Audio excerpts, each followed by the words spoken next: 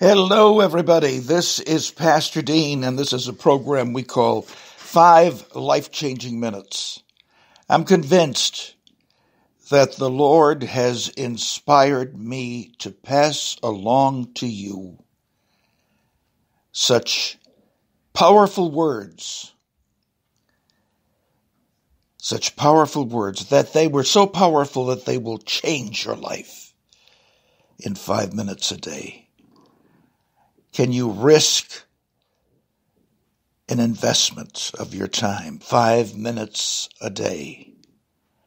Can you pass it along to others on behalf of God so that people will think how He thinks rather than thinking primarily of themselves? It's right now, my gosh, folks, you and I are standing face to face with situations in our nation that really need to be changed. One of them happens to be COVID-19. That's a situation that really, when you take a look at the entirety of it, even in its weakened stage, looks totally impossible for man to control. But it's not a situation where it is impossible to get controlled. It's not. I have the answer right here in this program. And some of you will really recognize the truth. Others will poo-poo me as an old fogey. But let's just listen to the 5 minutes and then decide. But you see, when it comes to COVID-19, this country is practically godless. Supposedly 80% of the country is Christian. I don't believe that. If we have 20% of the country as legitimate Christians, that would be a figure I think would be much more accurate. Oh yes, we've got people who want to go to church. They want to act religious. But they're not really Christians. They say with beautiful things and they talk about God, and then they'll slice your neck off at the first opportunity. That's not the kind of a Christian I would have any confidence in. But you see, there's a verse in the Bible, which by the way, the Bible there's so much astounding proof that it is everything it says it is, that I'm not even going to start that conversation right now because we haven't got time. But the Bible, which is astoundingly accurate, which is astoundingly powerful, tells us how to handle the coronavirus or the Chinese virus.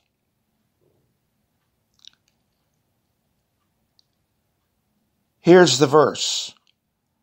The things which are impossible with men are possible with God. He can do the impossible. He has done it. The founding fathers depended upon God to create solutions for impossible situations.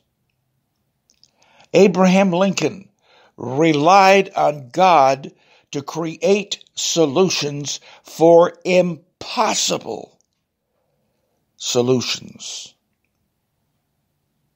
And today, because of foreign meddling. This country is on the brink of a full-fledged civil war. And we need a God. We need a God who will listen to us. He doesn't listen to doubters. He doesn't listen to people who really don't believe in him. See, this country belongs to God. He's the one who brought the United States of America into existence. And he had a special purpose for it. He needed a country where the gospel could be preached freely and not suppressed. And when that happens, countries prosper beyond measure. And that's exactly the history of the United States of America. We've got to be faithful to God. We've got to take the coronavirus as a nation and go to him and say, listen, we're taking your scripture, we're believing it, we're believing you, and we're telling you we're turning this situation over to you, and then we're not going to worry about it. We're not going to wear masks. We're going to open the businesses. And we're going to keep saying every single day, the things which are impossible with men are possible with God. And Lord, we've been looking for an answer to this virus, and we cannot find it.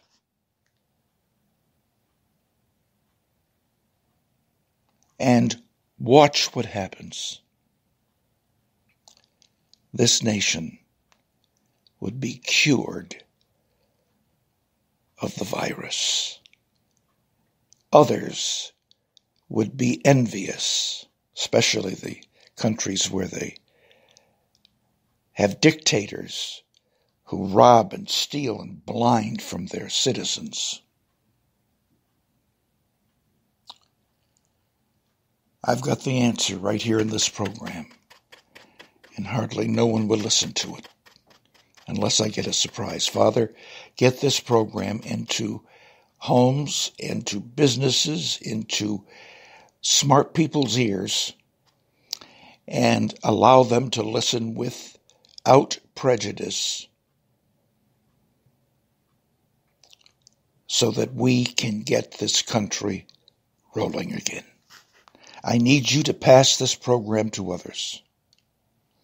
I need you to believe that God can take this virus and spit it out of his mouth. He's that powerful. Write to me. I do not respond to anybody on Messenger because I would be sitting at a computer all day long just saying hello to everybody. My email address is dean.pepin, P-E-P-I-N, @gmail.com. You can either comment on this program right here, or you can send me an email, dean.pepin@gmail.com, and I will be more than happy to answer you. I've gone way over my time, but I felt this was an important message, and I really have tried to make this program daily, but it's impossible. I'm I'm in my 74th year, and I'm working a part-time job in order to keep the finances in our ministry solvent. And I'm not saying that to gain pity or donations. I'm not even asking for a donation. We're fine financially.